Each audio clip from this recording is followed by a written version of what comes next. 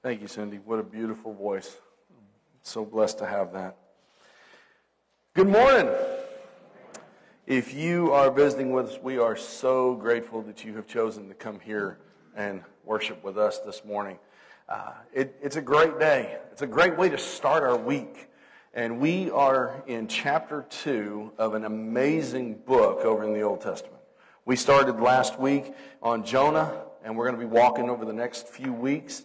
And we saw in Jonah chapter 1 how this prophet, who by all accounts should have a very close relationship with God, and how it shouldn't surprise him when God calls him to go do something, and he should be more than willing to go and embrace what God is asking him to do. But what we saw is that's not what happened. God told Jonah, hey, I want you to go to Nineveh, and I want you to share with a group of people a message of love and grace. And Jonah said, nope, not going to do it, and basically threw a temper tantrum because God was asking him to step into his faith and go do something. And so he threw a temper tantrum to express that he didn't like what God was calling him to do. He gave into his rebellious side, and he attempted to run away from God. And as we saw last week, that didn't quite work out the way Jonah had hoped. As it seldom does, when we run away from God or try to distance ourselves from the Father or try to run in the opposite direction of what He's trying to have us do, it rarely goes the way we are hoping. It rarely goes the way we think. And the reason why is because God wants us to do this. We're going in the opposite direction. God is not wanting this. This is not His plan. And so it falls apart. And what happened to Jonah? He got tossed into the sea. And that's where we're going to pick up this morning. But as we start into Jonah, I want to encourage us to, if there is something that you're going through in your life right now that is a tough trial, if God's calling you to go do something and you're battling whether you're going to give in to that, and so you decide, I need that control in my life, and you try to put that distance, and you start to feel that things are just falling apart and slipping away, and you start to feel like you're on this downhill slide and nothing is going right in your life. As we read through the text this morning, I want to encourage you that, even in the depths of the bottoms that we can be in, we can have the most richest and most fulfilling moments with God. Because it's when we hit rock bottom, it's when we hit that level of despair that we're quiet and we're still and we're listening to God. And we're going to see how Jonah is going to have that kind of an encounter this morning. When Jonah went into the sea and he gets swallowed up by the fish, something changes in him. He doesn't come out the same way he goes in. Let's look at the final verse of chapter 1, and then we're going to dive into the first verse of chapter 2. It says, the Lord appointed a great fish to swallow Jonah. And Jonah was in the belly of the fish for 3 days and 3 nights. Jonah prayed to the Lord his God from the belly of that fish. Jonah finds himself in a predicament here. The one that is trying to run away from God now has nowhere to run. The one who said, I'm in control of what I do, how I do, when I do it, is realizing he's not in control. And he's kind of in this solitary confinement. It's him alone in this fish. It's him alone in the belly of despair. It's him alone in the belly of sadness. It's him alone in the belly of going, I don't know where to turn. But Jonah, even in the midst of that, remembers one crucial thing. And that is that he can always turn to the one who will never let him down. And that's the Father. That's going to God. His life was so packed with excitement up until this point. He was running the opposite direction. He was going to Tarshish. He was jumping on a boat. He was going out into sea. He was trying everything he could to get away from God. He was doing everything he could to keep his life busy. He was doing everything he could to try to hold on to that sense of control. And then God says, you know what? You and me, we need to talk. And the events that followed made it to where Jonah had nowhere to go but to sit and listen to God. In our life, it becomes very hectic. We run around schedule to schedule, meeting to meeting, moment to moment, event to event. And sometimes we struggle with finding that time, carving that intentional time to sit and talk to God. And we come up with all kinds of excuses. I can't do it. I can't fit it in my schedule. I don't have time to sit and read through your word. I don't have time to go worship. I don't have time to go to church. I don't have time to go minister to these people you're calling me to go to. I don't have time to go on a mission trip. I don't have time to sit and have a conversation with you, God, because if you saw my schedule, man, I'm busy from moment to moment. I get up, I go to bed. I'm busy every day. And every once in a while, in our hecticness, things seem to quiet down for us. And that's God taking things off of our plate and going, look, you and I, we need to talk. You have been distant, and you need me in your life. Jonah gets quieted. He gets in this confinement, and he has a moment with God. God slows things down for Jonah. And you would think, okay, well, Jonah, what are you going to do? You've had everything fall apart on you. You've had every bit of control taken away from you. What are you going to do? And the one thing he does is goes and prays to God. And you would think, okay, you know what? He's a prophet. He's got a relationship with the Father. Of course he's going to go and pray. Okay, look at our lives. We're Christians. We're believers. Of course we're going to pray. When's the last time you stopped and fell on your knees and prayed to God? When's the last time that you stopped and said, God, you're in control of my life? My hope is we do that every day, multiple times a day.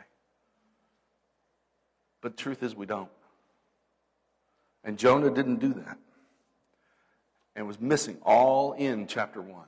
The pagan sailors cried out to their gods. The captain of the boat came to Jonah, who was cowering in the depths of the boat, and said, get up and pray to your God. Jonah never did. That's why the beginning of this verse, of this chapter, is so powerful. Jonah prayed to the Lord his God. He knew, hey, everything is falling apart. I've been messing up. I've blown it. And I need to go to the one person who's never let me down. I need to go to the one relationship I can always count on. I need to go to the one source that I know will feed me, will take care of me, will protect me. That's my rock. That's my refuge. And that's God. And so he goes to God. Have you ever messed up in your life? I mean, absolutely, you have blown it. And you think, man, there's no way God will forgive me for what I've done. There's no way that I'm worthy of the love and grace that he gives. There's no way people are going to forgive me that I've wronged. I've disappointed people. They're not going to forgive me. They're not going to move past that. I've messed up way too much. Well, listen, God is always faithful. He is always there. He is always loving. He is always gracious. And he will provide exactly what you need to bring him back into your life at the center of it. He pursues us even when we don't want to be pursued. He pursues us before we ever even we need it pursuing. He's waiting on us to turn around to him. And that's exactly what Jonah is doing in this chapter. He's going to turn to God. Let's pick up in verse 2. It says, I called to the Lord in my distress, and he answered me. I cried out for help from deep inside Sheol. You heard my voice. When you threw me into the depths, into the heart of the seas, the current overcame me. All your breakers and your billows swept over me. And I said, I have been banished from your sight. Yet I will look once more toward your holy temple. The water engulfed me up to the neck. The watery depths overcame me. Seaweed was wrapped around my head. I sank to the foundations of the mountains. The earth's gates shut behind me forever. Then you raised my life from the pit, Lord my God. As my life was fading away, I remembered the Lord, and my prayer came to you, to your holy temple. When you pray to the Father, how honest are you in your prayers? Do you get raw? Do you get real? Do you get emotional? Do you say, you know what, God, I've messed up. And I'm looking to you. I'm looking to you for guidance. I'm looking to you for love. I'm looking to you for what I need. That's what Jonah's doing. He's saying, look, I've messed this up. My life has become turmoil. And I'm looking to you. And I want you in my life. The same prophet who was stubborn, who was running away from what God has called him to do, turning his back on Nineveh, running to the port of Joppa, jumping on a boat going to Tarshish, cowering in the bottom of the boat, and trying to hide, is now sitting in the belly of a fish with nowhere to go and looking to God. And God is going to reach out to him. You know, you just can't get any lower than where Jonah is. You just can't. And the term that we use in our modern day language is rock bottom. I've hit rock bottom. I've lost everything in my life. Everything has gone away.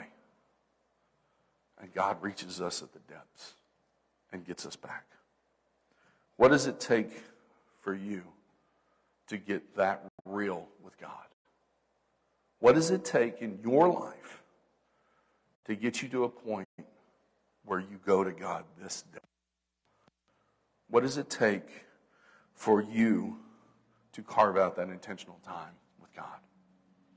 I guarantee you nothing you could ever say to God will surprise him. He's all-knowing. He's all-loving. He knows everything that we have ever done in our life and continues to do in our life. There's nothing you could ever say or do that's going to surprise him. And he loves us through it all. But it comes to us taking the time to say 4 little words. God, I need you. God, I need you. Jonah is crying out to God and saying, I need you in my life. I'm pointing my eyes towards you. My heart is going back up to you. I called out to the Lord in my distress, and he answered me. God, I need you. These are very powerful words, and they go hand in hand with 3 other ones. I love you. God, I need you, and I love you. Think about those words in your day-to-day life. If you're married, if you got kids, if you got grandkids, if you got great-grandkids, do you spend time walking around the house going, they know how I feel about them. I don't need to say the words. And you just go about through motions, never expressing how you feel. Never saying, you know what, I'm glad you're in my life. Never saying I love you more than anything. Of course you don't. And the reason why you don't is because there's something powerful about those words. There's something powerful that happens inside of our lives when we say, I need you, and I love you, and I'm glad you're in my life. There's something meaningful that happens in our life and in the lives of those individuals. And if we will do that with our families, why won't we do it with God? Why won't we take the time to go to God, to verbalize our feelings? There's a rawness, there's a realness that's happening. Jonah is in the belly of the fish. In the darkest of times, he is crying out, God, I need you. And he has come to the point where he's facing the reality of his situation. And he looks to God for leadership and for protection. He looks to God, his rock and his refuge, instead of holding on to that illusion of control. When we end up living a life that is filled with control instead of looking to God, when we live a life in which we're trying to do everything that we want to do versus what God is calling us to do, we end up living a life of inconsistency. We end up living a life of judgment. We end up living a life of hypocrisy. We form shallow relationships with each other and with God. And we start playing this kind of religious game. Jonah's playing this game. Hey, God, I love you. I worship you. He says in chapter 1, I love God. I praise God. I worship God. Oh, you want me to do what? No. Can't do it. It goes against everything I stand for. Nope, can't do it. It goes against my business. Can't do it. Peter does that. When you look over the New Testament, God, I love you. I'm never going to be ashamed of you. And what happens? Hey, aren't you with him? Nope. I don't know what you're talking about. And he denies him 1, 2, 3 times, right? It's a religious game. And when we live our life without speaking to God, without going to him with rawness, without spending our time telling God, hey, I need you and I love you, and doing what he is calling us to do, we're playing the exact same game that Jonah and Peter did. And it affects those around us. And it affects our life. How does it play out in our life? God, I love you, but I can't go share the gospel with these people because I don't get along with them. God, I love you, but I'm only going to go to church whenever it feels comfortable to me, when it's convenient, when I can fit it into my schedule. God, I love you. I'm grateful for you. But you know what? I just don't have time to spend reading your word. God, I love you. And I'm so proud of the fact that I'm your child. But you know what? My life is too busy. I don't have time to stop and pray. It's a religious game. And we all play it on some level. Jonah is helping us to see that we are never too busy to go to God. Because if we are, then God's going to quiet our schedules. God's going to humble us if we don't humble ourselves.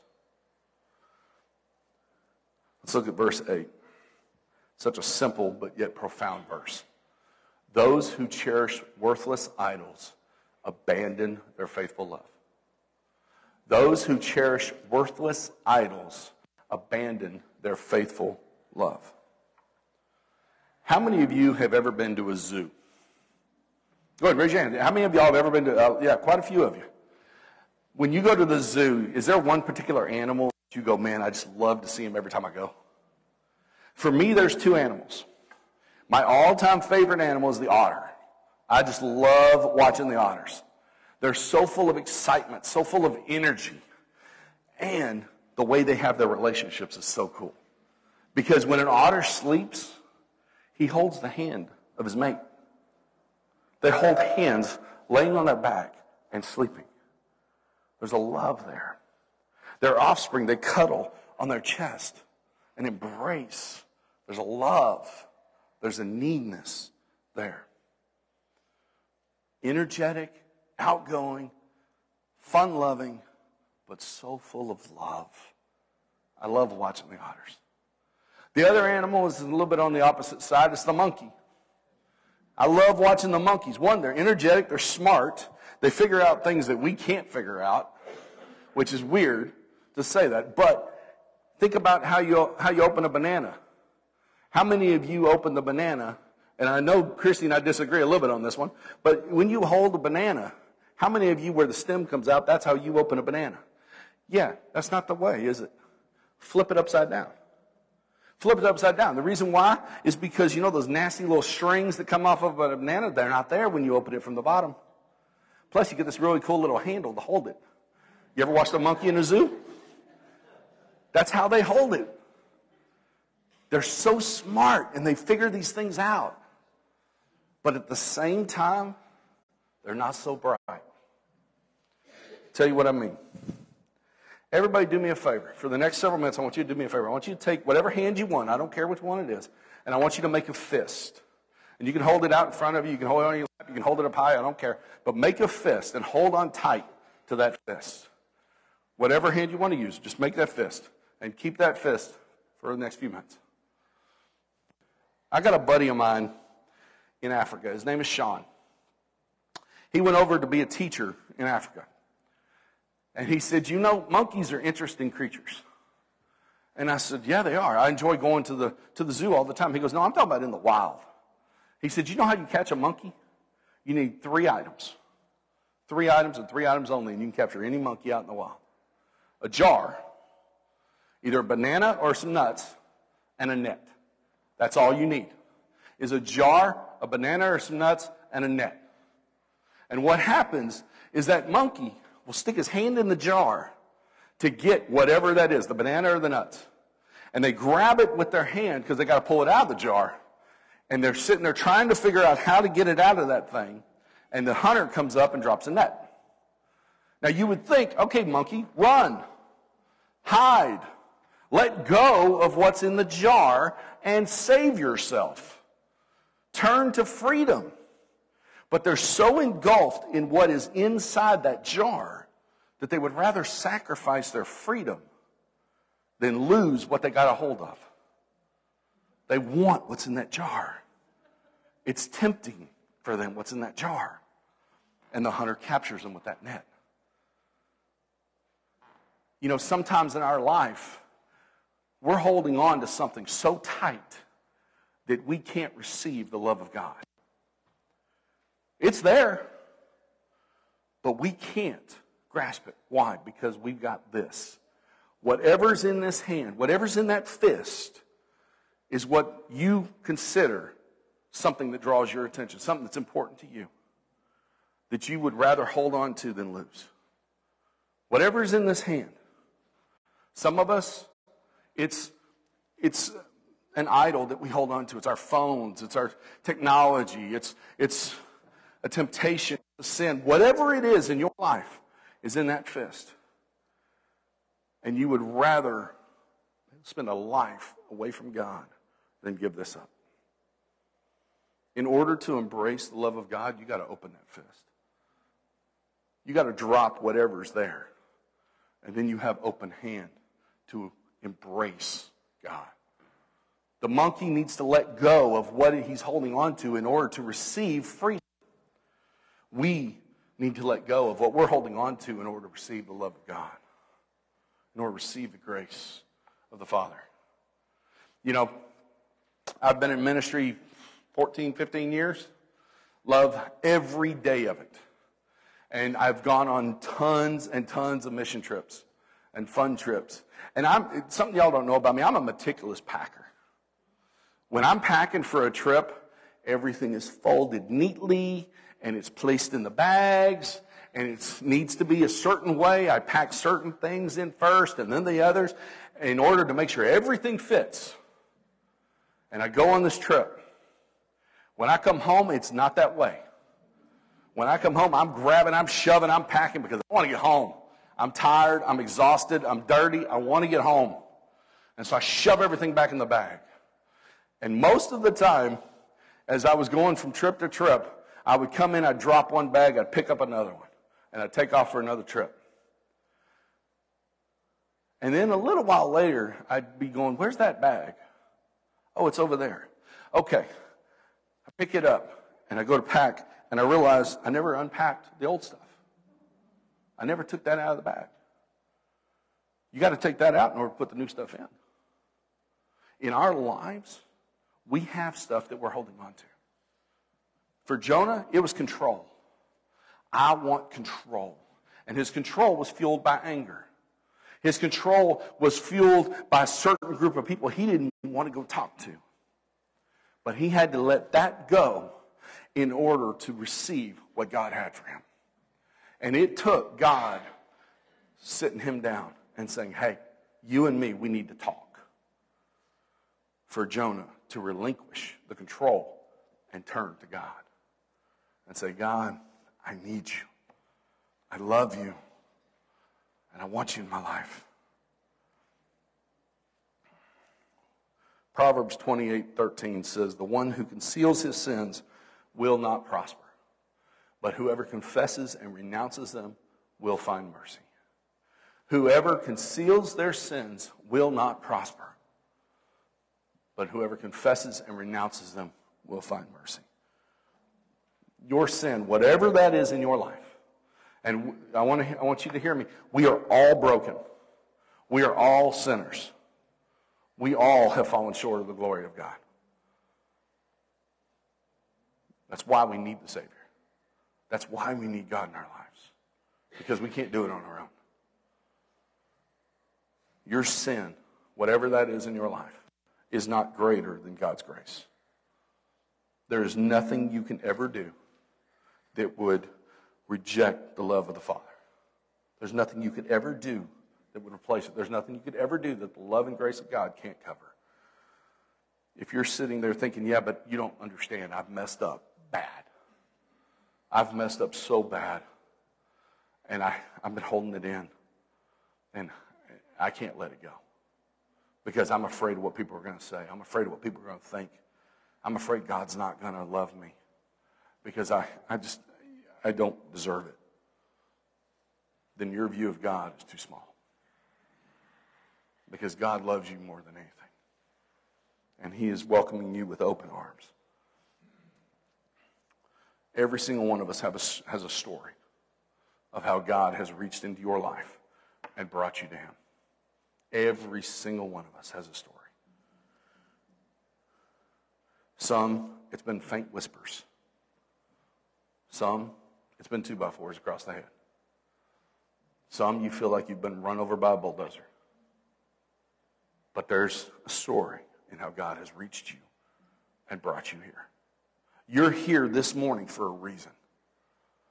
There's something God wanted you to hear. There's something he wants to do in your life. And he's brought you through those doors for a reason. For Jonah, his deepest spiritual lesson came during his lowest of lows, sitting in the belly of a fish down in the ocean. There were some walls that needed to come down. There were some failures that needed to be overlooked. Do you have walls around you right now? Is there something you're shutting people out from? Is there something you're holding in that fist that you're unwilling to give up? Is there something in your life that needs to be overcome? God is our refuge and our strength. God is our refuge and our strength. And he is present in our lives, and his grace alone is sufficient. His grace alone covers it all. We need to be willing to experience it. We need to be willing to open up and say, God, I need you, and I love you. Jonah didn't want to embrace it. In fact, Jonah resisted it. And then the sequence of events that took place after that, one after another, God was pursuing him. Now, you may be sitting there going, I'm not in the belly of a fish, Pastor. You're probably not. It's probably very rare that any of us would end up there. But I guarantee you're in the belly of something. You're in the belly of despair. You're in the belly of cynicism. You're in the belly of pride. You're in the belly of something. And God's trying to reach you to pull you out of that. You know, Jonah was called to go to Nineveh, to preach the good news to a group of people. And Jonah turned away from it. And he's like, no. Who is your Nineveh? Who is your Nineveh? What's the mission that God is calling you to do? There are a lot of people in our world that don't know who God is. There are a lot of people in our world that have never experienced the love and grace of God. Our backyard is our Nineveh. Our community is our Nineveh. Our country, our state, our world is our Nineveh. Our homes are our Nineveh. Who's God calling you to go reach? Our schools, our workplaces are our Nineveh. There are a lot of people who need to know who Jesus is. There are a lot of people that are skeptical when they hear a story like Jonah. Could that ever happen? Well, here's a couple of thoughts. Number one, there's secular stories, meaning non-Christian stories, that talk about Jonah. That talk about what took place.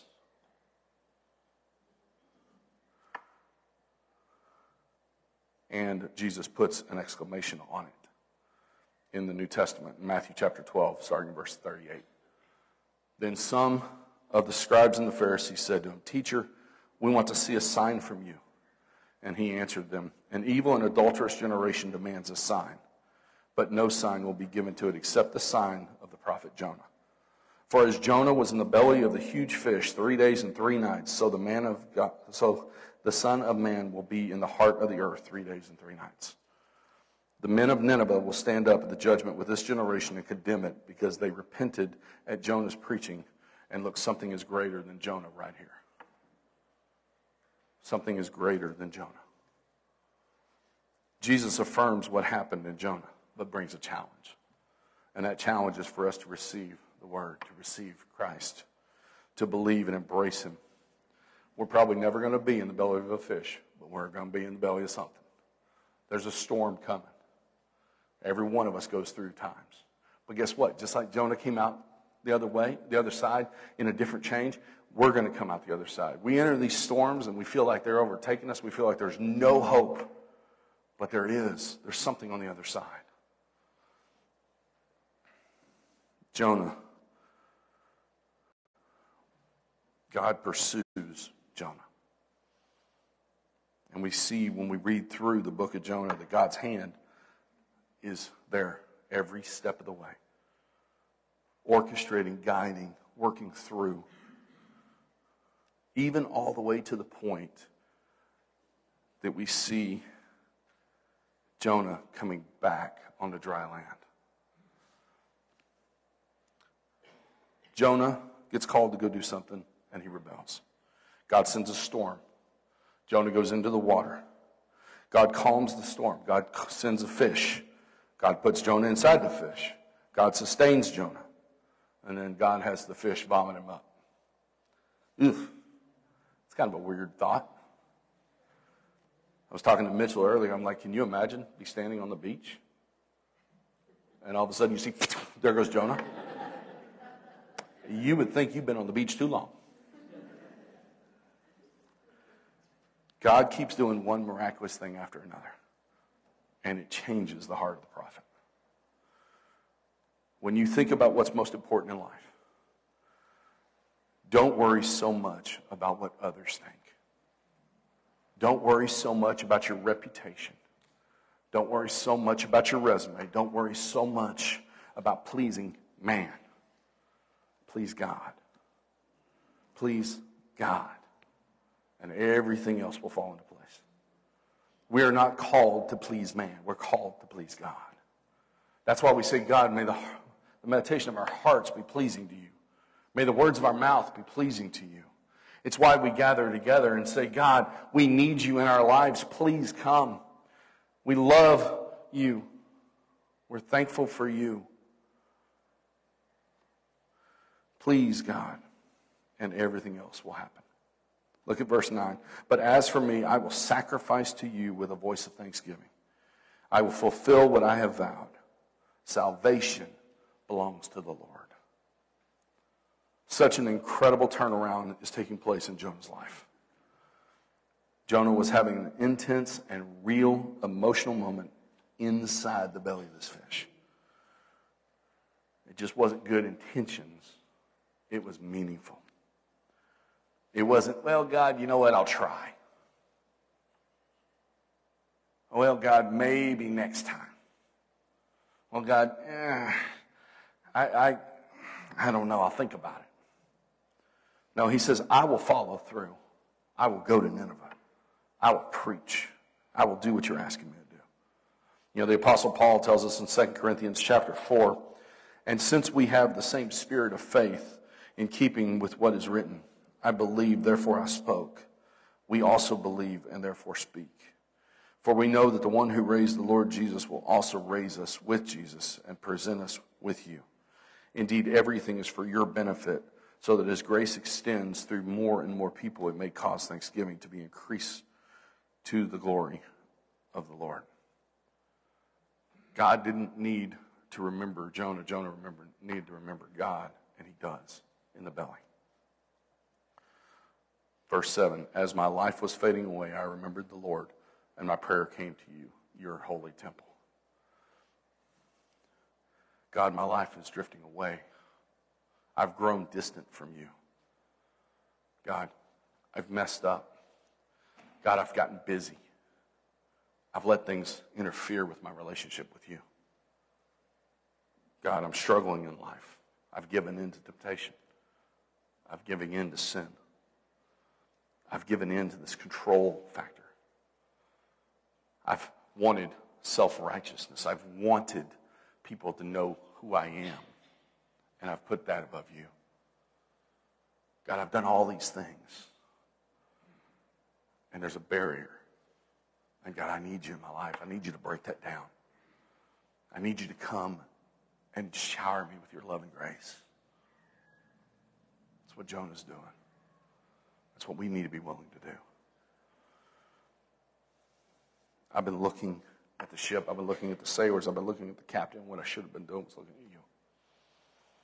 I've been looking at my bank account. I've been looking at my job. I've been looking at all these material things. I've been looking here and there and everywhere in the world. I've been looking to have friends. I've been looking to have a popularity. And what I should have been doing was looking for you. What I should have been doing was looking at you.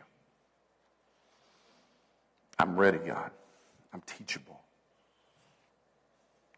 You ever had an experience where you have to tell somebody once, twice, 3, 4, 5 times, and finally, down the road, you go, you got it. Maybe that's you. Maybe God's been trying to get your attention for a long time. Are you going to react the way Jonah did when he was at rock bottom? And look and go, God, all this stuff you've been telling me, all this stuff you've been pointing towards me, I get it. And I'm coming to you. And I'm reaching back to you. Then the Lord commanded the fish, and it vomited Jonah onto dry land. He's hurled out onto the land. I bet that ground never tasted or felt so sweet. To land on solid ground. God calms the storms in our life. He provides opportunities for us to grow closer to Him.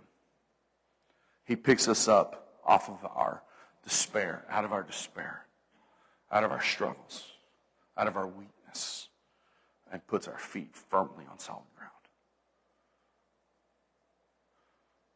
How does it feel when you feel connected to God? How does it feel when you're pulled in close and receiving His grace? Thomas Aquinas, which was a respected philosopher in his day, said this one time: the splendor of a soul in grace surpasses the beauty of all created things. Grace, when we receive it, is attached to purpose. And Jonah had received grace, and he received a purpose. Go and preach to Nineveh. Go to tell the story. Go to share the love and the grace with a group of people. What is your purpose? What is your mission field? What is your Nineveh that God is trying to get you to reach? Every single one of us can think of one person in our lives who needs Jesus. One person. I mean, sure, we've got many of them, but there's one person that I'm sure if we stopped and thought, we'd go, yeah, that's the person that needs Jesus the most. Well, guess what? God's calling you to go reach that person. He's given you the ability to go do it. He's filled you with His love and grace for your life and for theirs. Go and share the message. Go and be preaching to Nineveh. Let's pray.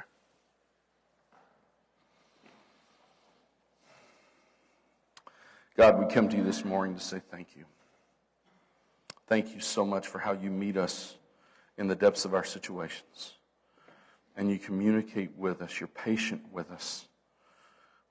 God, we know that we're stubborn and we're silent. We cry out to you when it looks like there's no hope, when we're running on empty. And you bring hope back into our lives. God, we praise you today for your grace, for your love, for your mercy that's never ceasing.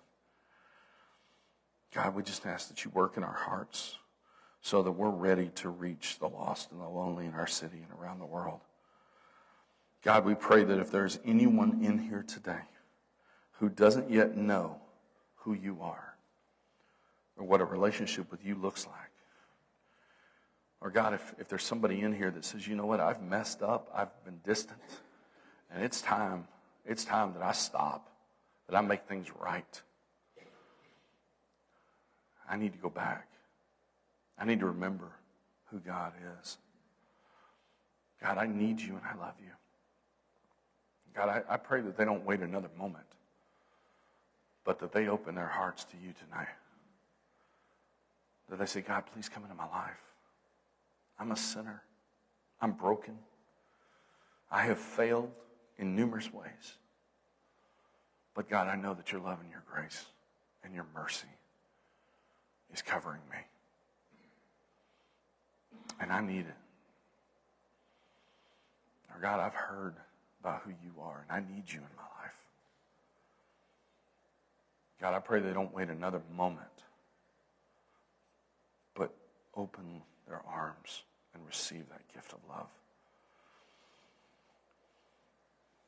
God, we're hurting, and the world around us is hurting, and it needs you.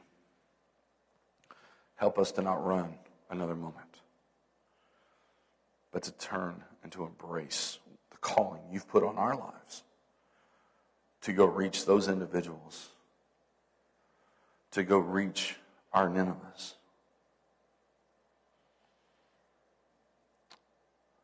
God, we love you. We need you, and we're thankful for all that you do for us. It's in your name we pray. Amen. As we go into our final song, the altar will be open. This is a time where you can come and you can stand, you can kneel, you can sit, you can just spend that time with God. You can do it where you're sitting. But don't waste this moment. Talk to God. Tell him what's on your heart. And receive the love and grace back. If you need prayer, if you need somebody to talk to, I'm right down in front here. Come and say, hey, Pastor, I'd like some prayer. Or, hey, can I get with you this week? I got a conversation I need to have. Then let's do it. Let's do it. If you're interested in joining this body of believers, we'd love to have you as part of our family. You come and you say, hey, Pastor, I want to join Thompsonville First Baptist because God's doing some powerful things here, and I want to be a part of that. I want to be a part of 2023 here. I want to be a part of the future. I want to be a part of taking that gospel into the world. Then what we'll do is we're going to pray, and then you and I are going to get together, and we're going to have a conversation. Because I want to know who you are. And I want you to know who we are. And then, you feel that calling still? Come join us. We'd love to have you. But we're going to sit down and have that conversation. But it starts with you first saying, I'm ready. Are you ready? Today's the day.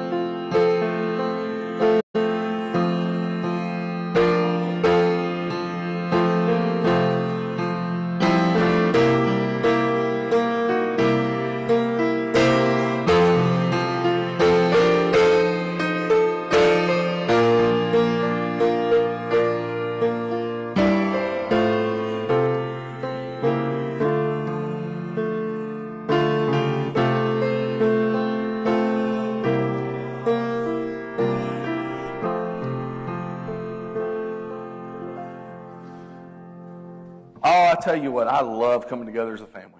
I love coming together and starting our week off praising God and realizing that, without him, we'd be lost. Without him, we'd be in a hurt. God loves us, and he has reached out. He has sent his son for us and calling us to go tell the world about him. What a joy that is to be a part of. What a blessing to know that we get to be his vessels in this world. To share his love and his grace and point people to him. Man, what a joy. What a joy that is. We should be shouting that from the rooftops going, guess what? I'm a child of God and I get to do this. Cool. I'm excited. And 2023 is full of a lot of excitement. Every year is going to be full of excitement, but I'm excited about 2023 because that's what's on our doorstep right now. And this coming Wednesday, I hope to see you guys here because I'm going to express what the vision and mission that God has put on my heart for us here in Thompsonville. And I'd love for you to come and be a part of that, to hear what God has to say with that. So please make it a point to be here this Wednesday at 6:30, right in here for our business meeting. Yeah, we're going to talk about some business of the church, but I guarantee it's important business. It's things you need to hear. It's things you need to know. And we're going to talk about the vision and the mission for the church. It's going to be a great week. Remember, 6 o'clock tonight, right in here, as we start off the book of Ruth. Then Wednesday for our business meeting and vision sharing. Hope to see you guys there. Brother Isaac, would you close us in a word of prayer?